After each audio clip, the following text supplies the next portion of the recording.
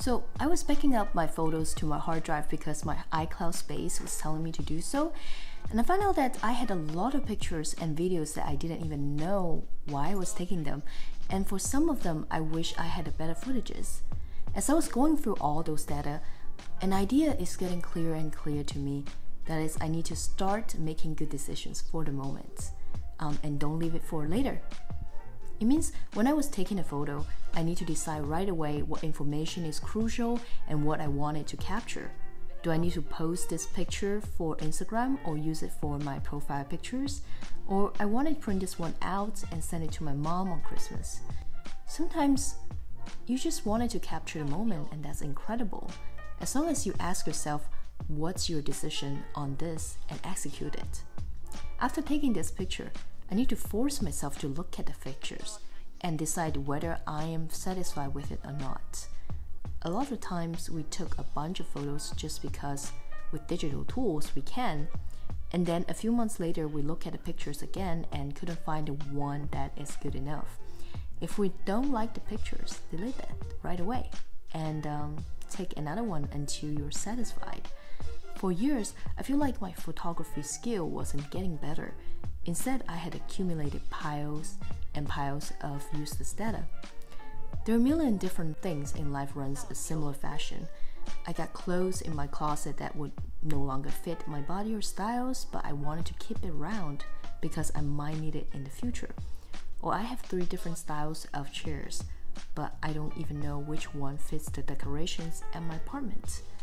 Actually, I don't even know what style I am going for, because I have all these other furnitures that just don't go together. But I like them all.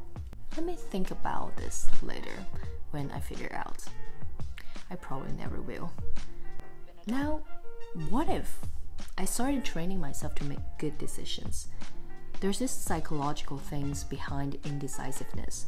That is, you don't trust your decisions. You want to keep options around and open for you.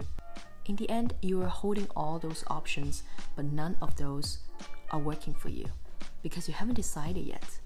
We need to prevail this psychological bullshit by taking the action to decide on one thing only and praise yourself for the best decisions you've ever made at that exact moment.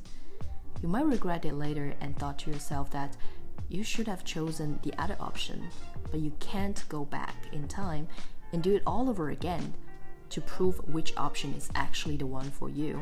And besides that, how many times you've seen in a movie that they kept going back in time and chose a different path, but ended up just going in circles?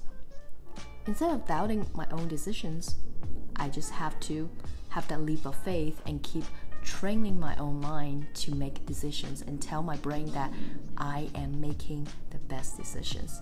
So you always make the best decision for you.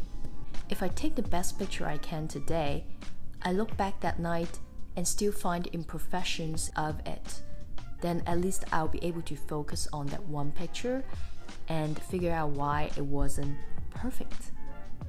Is it because of the angle, my camera settings, or the lenses I use? Ask yourself those questions, then you'll be able to take better pictures next time, and you'll be more and more excellent at what you do and become more and more confident about yourselves. It's a good cycle, guys.